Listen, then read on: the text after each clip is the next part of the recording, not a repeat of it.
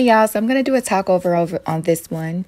We are going to start off with the seasonings with mustard, need that, chicken, I have chicken tenders and wings, some buttermilk, Cajun seasoning and seasoned salt, but you can use whatever you like, onion powder and garlic powder, white pepper, and of course hot sauce or cayenne pepper. All right, so you're going to start off by seasoning your chicken. Those are chicken gizzards in that bowl. We like those too. So just season to taste according to how your family likes theirs, and you won't go wrong. So however you would normally season your chicken, you want to do that here.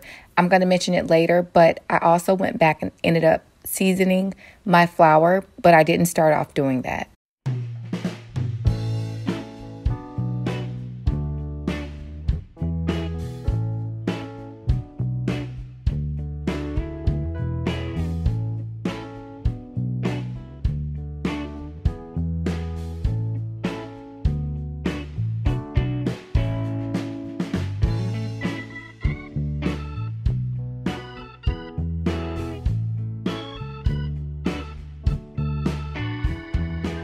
You're going to take 1 egg and mix that with about 1 cup of buttermilk. And this is just for egg wash. This part is completely optional. Again, I got this recipe from G Rich on YouTube.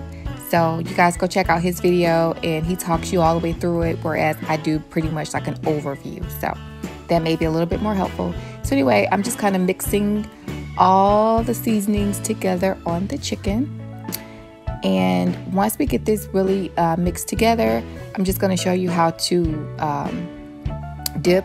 I mean, it's pretty simple. Flour, your egg wash, and then your flour again to basically dry it. And that's it. And we're just going to repeat that step.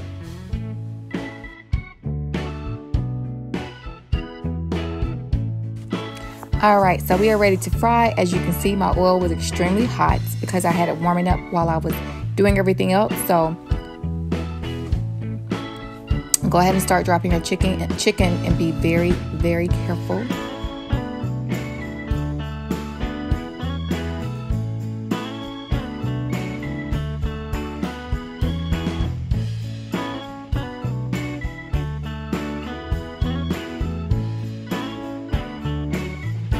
And here I am just mixing up all of the seasonings on the chicken gizzards, and excuse my clothes.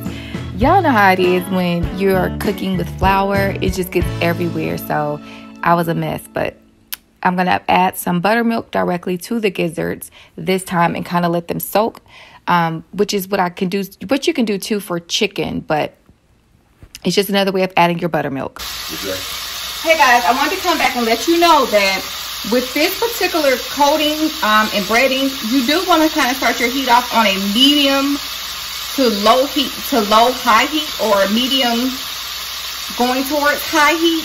You do not want to start off with your heat too hot, because I did that and these got a very, very, very deep golden brown, which is fine, but I was going for a little bit of a lighter color. So be very careful with that. Another thing I noticed was they did need a little bit more flavor, so I added some seasoned salt,